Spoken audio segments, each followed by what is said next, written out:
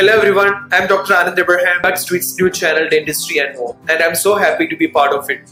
I'll be taking some of the lectures in Orthodontics. Thank you.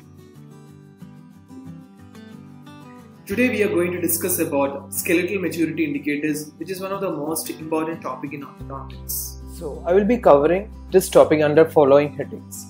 One is clinical importance of skeletal maturity indicator, different method to assess the skeletal maturity, indication for the hand wrist radiograph, anatomy of hand wrist, and various methods to assess the skeletal maturity. Every individual matures differently. Due to individual variations in timing, duration, and velocity of growth, skeletal age assessment is essential in formulating viable orthodontic treatment plan. So the assessment of skeletal maturity is very important for diagnosis, treatment goals, treatment planning, and outcome of orthodontic treatment. Coming to the clinical importance of skeletal maturity indicators, it helps to evaluate the physical maturity and a characteristic pattern of an ossification progression.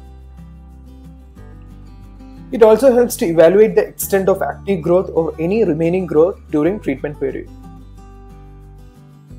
So if you are getting the patient at the right age, and when the patient is at the growth spurt stage, we always can correct the patient's profile with different functional appliance depending upon the cases. So in this case, we can see the patient is having a convex profile and a vertical growth pattern. So we try to correct it by high pull headgear with a twin block, that is vertical twin block.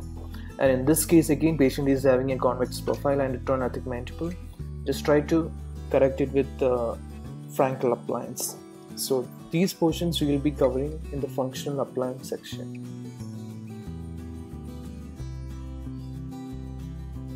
The next clinical importance is to assess the growth status in orthodontic patients. That is because we always need to confirm that the growth has been completed and then surgery has to be performed. Otherwise, the thing is that if patient is having a late mandibular growth, that always can affect the stability of the treatment results and it can cause some amount of relapse. So to assess that, we always need to assess the skeletal maturity of the patients that growth has been completed and then surgery has to be performed. This patient who had a class 3 profile, we did some pre-surgical orthodontics and then surgery had been performed after assessing the growth status of the patient. So we can see the change of profile from concave to straight profile, and this result is relatively stable because we did the surgery after the growth had been completed.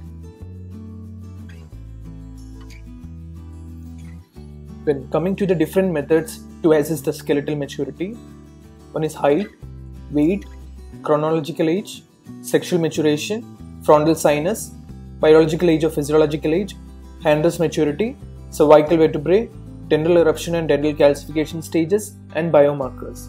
Today we are going to deal with hand wrist maturity. When coming to the indication for the hand wrist radiograph, one is the patients who exhibit a major discrepancy between dental and chronologic age. The other one is to predict the pubertal growth spurt. The next one is prior to the treatment of skeletal malocclusion such as skeletal class 2 or class 3 in a growing patient, as we seen that in the previous pictures and discussion. Indicated in patients with skeletal malocclusion needing orthodontic surgery. This again we have discussed. To predict the future skeletal maturation rate and status, and to study the role of heredity, environment, and nutrition on the skeletal maturation. Okay. Coming to the anatomy of hand wrist, we can divide hand wrist into phalanges, metacarpals, carpals, and distal end of long bones, which is nothing but radius and ulna. Then over to carpals, we can divide carpals into distal and a proximal row, which consists of 8 small bones, and each appears in a predictable pattern. You can see over here. And we can always remember this code because this is one of the important questions in MCQ exams. Okay, over to metacarpals, we can divide it into 5 miniature long bones which form the framework of palm of hand. Okay, over to phalanges, we can divide phalanges into distal, middle, and proximal phalanges. And all the fingers have 3 phalanges except the thumb, which don't have middle phalange. Okay, now we need to discuss some basic terms that we need to know. One is epiphysis and one is diaphysis. Epiphysis is nothing but the rounded edges of the long bone over here. and diaphysis is nothing but the long mid-section of the long bone. So between epiphysis and diaphysis, we can always put it as a term like metaphysis, and this is considered to be the growth plate. So what we need to know, the terms are like epiphysis and diaphysis, because with this we just need to know the stages in ossification of the phalanges, because in stage 1 it is to be considered as width of epiphysis and diaphysis are equal, that we can see over here. In the next stage, what we can see is over here, it is that it can cap, this epiphysis will cap the diaphysis over here. And in stage 3, we can see there is complete fusion of epiphysis and diaphysis, and we can't see any differentiation between what is epiphysis and what is diaphysis. Okay, coming to the last part of the anatomy of hand wrist. What we need to know is the sesamoid bone. It appears as a small nodular bone that is in the region of the thumb. And the appearance of this bone is having a great clinical significance in orthodontics. So this is how the anatomy of hand wrist look like when the kid is around 1 year. You can see epiphysis just started appearing, and you can see some carpal bones, and when kid is around 3 years of age, we can see some more carpal bones. Then after that we can clearly appreciate epiphysis, and when she reaches around 18 years of age, we can see there is complete fusion of epiphysis and diaphysis. We can see all the carpal bones, sesamoid bones over here. So based on the appearance of different bones, what we have previously discussed, different methods have been employed to assess the skeletal maturity using hand wrist radiograph. These are the most commonly used methods. One is Atlas method, one is a method by Jog, Gray, Brown, one is Frischmann's Haag and Hanker method, Sinker's method. So what we're going to discuss is all about Jog, Gray and Brown method, which is one of the most commonly used methods that is used in orthodontics. So coming to Jog, Gray and Brown method, they have divided skeletal development into 9 stages, and each of these stages represent a level of skeletal maturity. So coming to stage 1, we can see that epiphysis and diaphysis of the proximal phalanx of the index finger are equal, and we can put it as a chord like PP2, and it always occurs 3 years before the peak of pubertal growth spurt.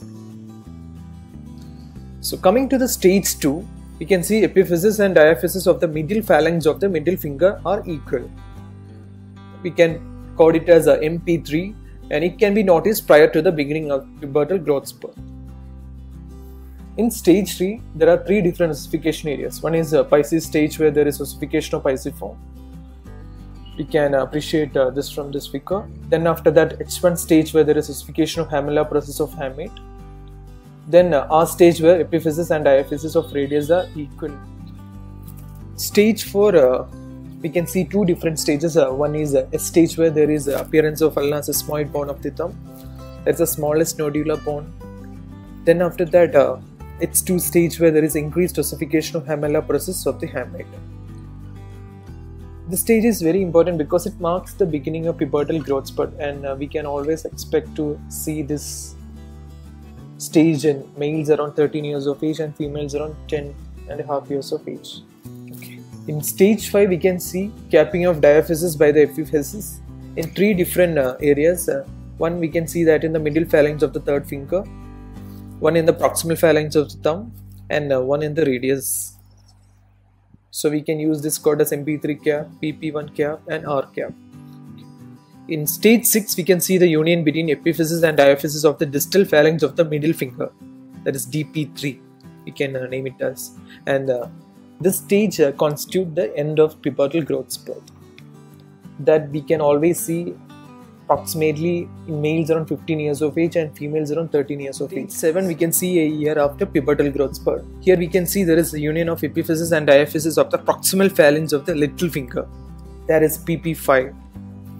In stage 8, we can see there is fusion between the epiphysis and diaphysis of the middle phalanx of the middle finger, that can call it as MP3. Coming to the last stage, there we can see the end of skeletal growth with the fusion of epiphysis and diaphysis of the radius. In females, we can see it around 16 years of age, and in males around 18.5 years of age. Okay, that completes the 9 stages that is given by jaw, greave and crown. This method is very easy, and there are different methods that is given by different authors, and you all can stick to one method. So to conclude, the best preparation for tomorrow is doing your best today. I hope everybody understood, and in case if any doubt, you always can get back to us. I really thank Dr. Zahi to give this opportunity. I hope everyone is fine and stay safe. All the wishes, and thank you.